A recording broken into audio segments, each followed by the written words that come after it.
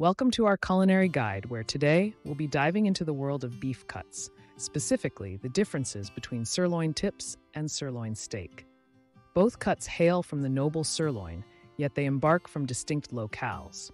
Sirloin tips, or the adventurous flap meat, venture from the bottom sirloin, boasting a leaner physique and a texture with a bit more character.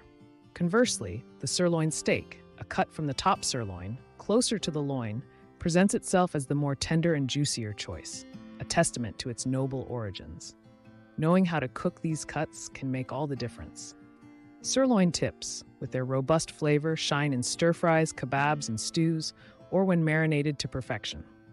The sirloin steak, on the other hand, is a versatile performer, excelling in grilling, broiling, pan-searing, or oven roasting, showcasing its tender and juicy nature. Marinating sirloin tips not only enhances their tenderness, but also elevates their flavor, making them suitable for medium rare to medium doneness, ensuring a delightful chew. Now that you know the differences, you're better equipped to choose the right cut for your next meal. Don't be afraid to experiment.